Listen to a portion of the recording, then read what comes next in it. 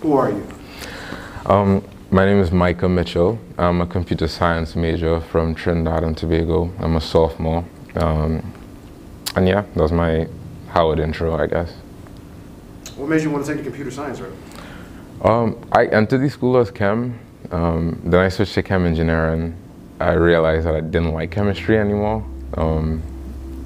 It just kind of got really difficult. My memory is really bad and I hate having to remember stuff. So I more enjoy working stuff out, like, I guess, reason. And that's kind of why I chose computer science. Also, I feel like the amount of work that you do for chem engineering and, you know, the pay you get is not necessarily fair. So I just didn't think it made sense. Why Howard? Why Howard? So I have like family friends who've come here. It's a pretty big American school for Trinidad. Like, there are a lot of Trinidadians here. We have a huge population on campus. So it was kind of like, if I did come to America to go to school, there'd still be like familiar faces and like people. I have family that lives in the area. So it was just really familiar. Also, I think the opportunities are really good as well. And I'm not necessarily someone who needed the people who look like you around. You think that wasn't really big for me coming into the school, but I could see why it's like a big thing when people would like to come here. And are you like into any like creative spaces in any sense, or art? I honestly wasn't until I met my friend QUARAN over the summer, and I started to get into photography. I started taking pictures, which I really enjoy. I recently bought a guitar, and I'm gonna try to teach myself how to play guitar. I don't know how that will work out, but I'm waiting to see. And yeah, I definitely want to be more of a creative person, and I kind of stopped enjoying like a lot of the work I was doing, like the schoolwork, stuff like that, because it wasn't really what I want to do. Like, yeah, computer science makes a lot of money and it's something good to fall back on, but it's not, I can't see myself coding for the rest of my life. I don't think I will enjoy that at all. So what is it that you want to do? I just want to make stuff that makes me happy. Like, I mean, obviously, like at some point I would like to expand that to other people, but I think I need to figure out what makes me happy first. And I'm kind of in the phase where I'm trying to figure that out right now. I love music, and I've always loved music. I've always loved singing. People always told me I had a decent voice, so I kind of want to do something with that, but I love writing as well.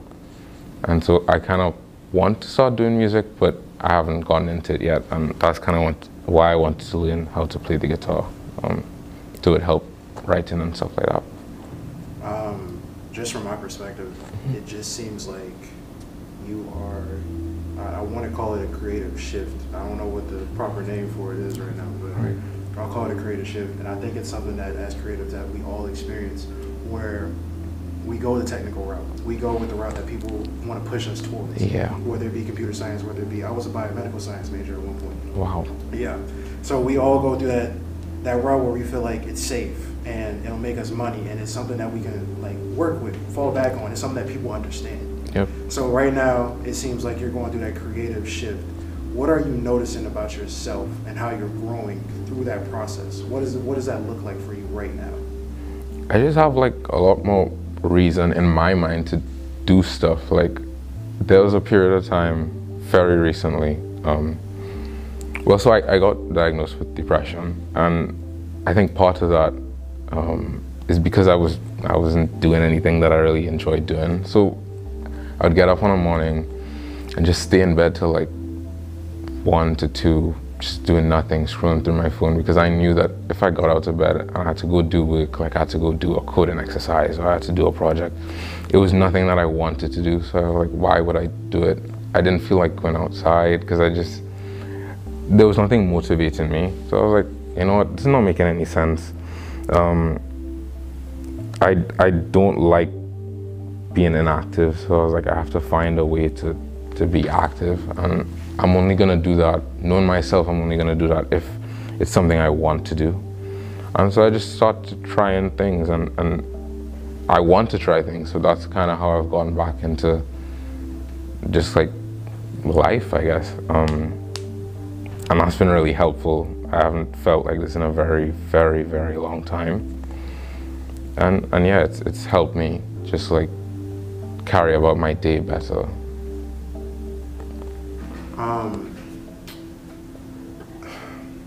Do you ever see yourself going the full creative route, like just dropping the technical stuff, computer science, all of it, and just fully immersing yourself into that creative experience? Yeah, I hope one day that I have the courage to just to do something like that. I wouldn't say I have it now yet, and that's just a fact. I can't lie. I just don't have that confidence in myself yet, because I haven't really started doing enough, I feel like, to make that that switch. But yeah, I do hope that one day I can do that. Yes. And what would that shift look like? What do you feel like you're waiting for that like confidence to come to make that full first step?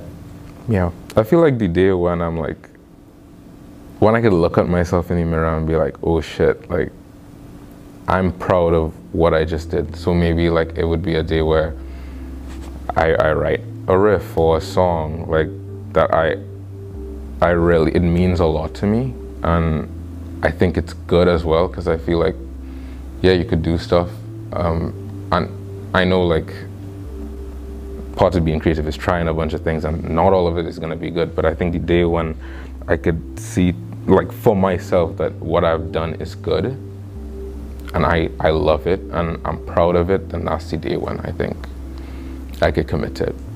You feel like you meeting him has attributed to you like being able to just get out of your shell and feeling more comfortable within the creative space, even though you're just like getting your feet wet pretty much?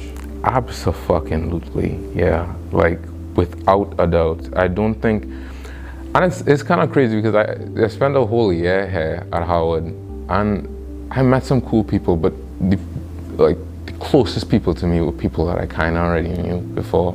Like my friend Prakash, he's gonna do an interview as well at some point.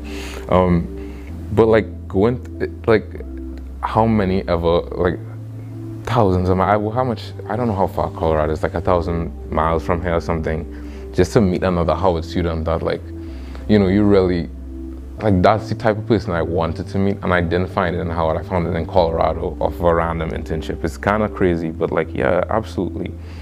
I don't think I'd met someone like QUARAN before. Like someone who looks like me. He don't look exactly like me, but like, you know, someone who is the same demographic as me.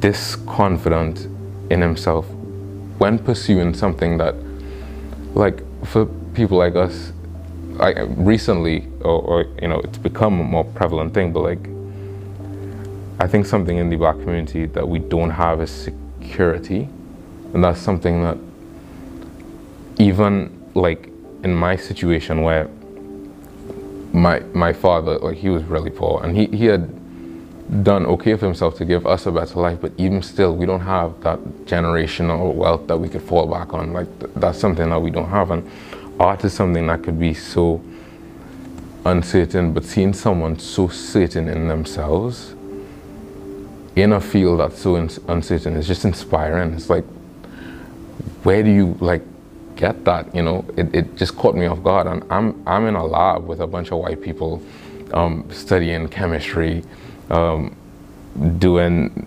electrochemical ammonia synthesis, and that's the most interesting thing from the entire summer. That kind of stuck with me. Honestly, I don't want to do research ever again, like ever, but if it's one thing, the whole reason I don't regret doing that internship is because I met QUARAN, and I met some of the other people like Chris. We all would know who this is, like Chris and like Kai, and some really cool people that I just never would have met if I wasn't there. But yeah, absolutely, he's inspired, like, I would say, most of this change that's happening right now. And as you're going through this process, this change, this shift, where do you see yourself 5, 10 years from now that you have new outlets, a new purpose pretty much, but what you want to do? Has your views on your life changed to what the end goal or just the layout looks like now? Yeah, it has. I think before, you know, what I would like to be would have just been like a successful scientist, whether it be in like a computer scientist or like chemical engineer or whatever, and have like a decent salary and be able to like take care of my family back home, like, you know, when my parents get old or whatever, they don't have to ever worry about anything, and I still want that. But at the same time, I don't want the scientist part of it. I don't want that. I don't want to do that anymore. That's not what I want. I would say in 5 to 10 years, I would like to be a fucking rock star, like someone who, you know, is just, they know themselves, they love what they're doing, which I hope would be music at that point in time. And yeah, I want all the same things, like being able to provide for my family and stuff like that, but just doing something I love.